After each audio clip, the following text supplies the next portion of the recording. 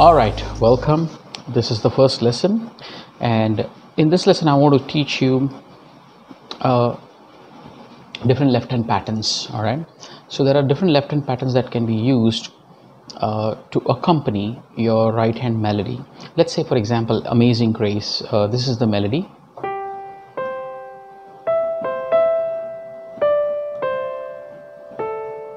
Okay, so that's the melody, and with this melody we have a chord C, all right, and chord F played a first inversion, which is C, F and A. That's the F major chord. So C chord is C, E, G. F major would be C, F, A. And if I take this entire position one key towards my right, I get a next chord, which is G chord. So this song has only three chords, which is C, F and G. That's it. So here's the melody with the chord in the left hand. C chord again, F chord, back to C, C,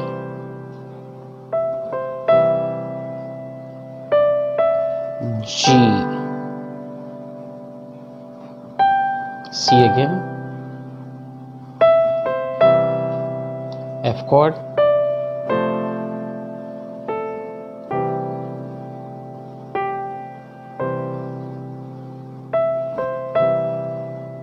now here you make a G and end with C. Okay, so the first pattern that we learn is what we call is block chord. So you're just holding the chord for an entire bar and moving around. The second one is you take the same block chord but create a rhythm pattern, as in like this. Just like you would strum a guitar or something. It creates a beautiful flavor.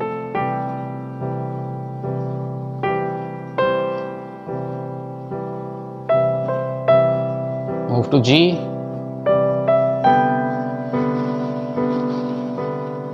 right, and so on and so forth. So that's the second pattern, where you're playing like you're strumming the guitar chords or something. Okay, so the first one is block chord, the second is strum like a guitar. Let's look at the third one. The third one, I call it a root 5 root pattern. Now what do I mean by that? If, for example, if you're in the key of C, and sorry, we are in the key of C, but we're playing a C chord, we have three chord notes, C, E, G. Let's name them, or number them rather, 1, 3 and 5. So C is my 1 note, E is my 3rd, and G is my 5th.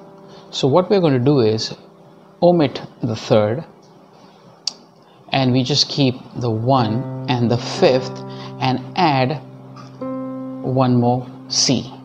All right, so this is how we play C. With my second finger I would play G, which is the 5th, and a root.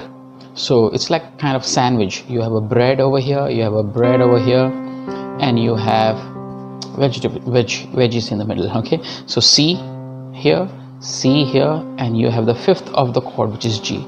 So this is called root, 5th root, which is an octave up. All right, so let's look at this pattern and how this goes.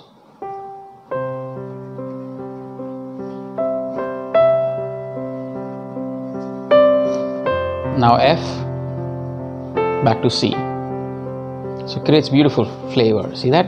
That's amazing thing you can use for not just for Amazing Grace, you can use for many other songs. It just creates beautiful idea.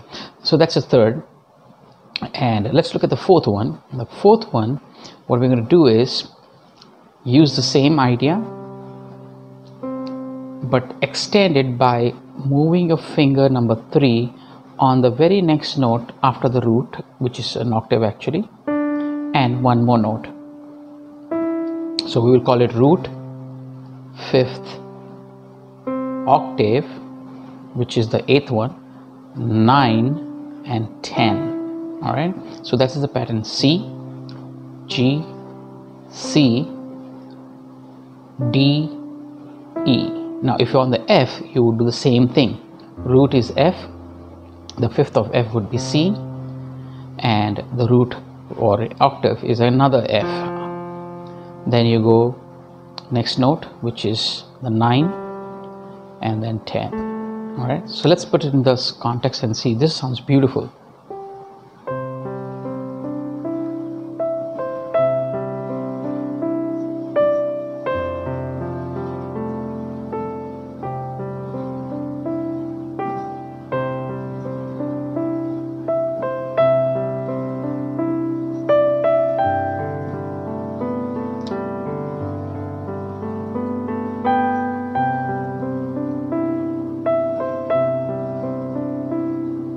And so on. Okay, so these are the first four I gave you. So let's recall.